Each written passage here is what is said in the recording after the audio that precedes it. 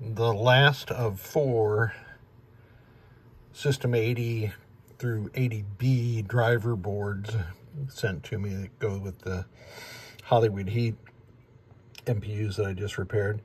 This one, I'm not sure it's working completely. You can see that somebody added a jumper wire from the can of the 2N 3055 down to the card edge connection where it goes. And I booted it up, and this is my Pascal Janin made board that I bought ages ago. And a coin lockout coil is engaged, and we have power. And down here we have some System 80A like attract mode lights. So let's get into lamp test. So I'm hoping this will show you what a fully operating driver board looks like, but we can never tell since this is the first test.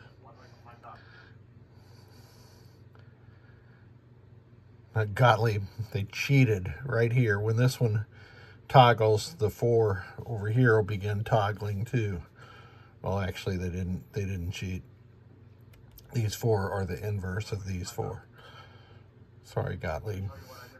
So you can see this is the what is that, extra ball? Yeah, shoot again lamp. So all of the lamps are operating correctly. Now let's get to coil test. This is a little tricky to see.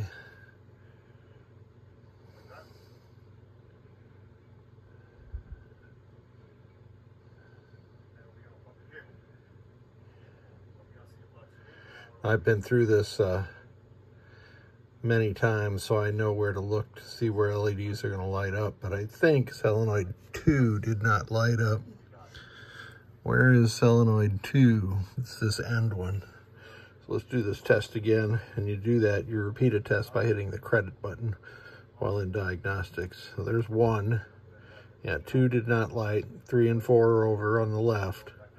When we come back here for 5 and 6, 7 and 8 are on the left, and then 9 is back on the main board. This is a sound 16 enable, and then we've got the sound 8, 4, 2, and 1 also. So solenoid 2 is inoperative. Let's go figure that out. And we're back. One of the things I didn't mention before is that somebody was trying to tie all the grounds together on this board. I don't recommend that, but they had cut this trace, which was preventing a ground path for my tester, so I wasn't seeing anything. So as I was investigating that, I discovered it and just tack soldered a lead across there. So I think I have solenoid 2 fixed. This is the CAN transistor that drives it. And sometimes these screws and the nut on the back side become loose, and then the can doesn't make good contact with the trace. That's the reason somebody put a jumper here and ran it all the way down there. But it's just a matter of tightening the screws down, and you can tighten them down just as hard as you want. If that doesn't get it done, you have to remove the CAN transistor, build up a little solder underneath there, and then you'll be making good contact. So I'm in attract mode right now, so let me skip to lamp test. And now to solenoid test. 1, 2, 3, 4, 5, 6, 7, and 8 are on the left, then back down to the bottom for 9. So all the coil circuits are now operating correctly on this board. Let me do that one more time. So I missed the sound 16 selection.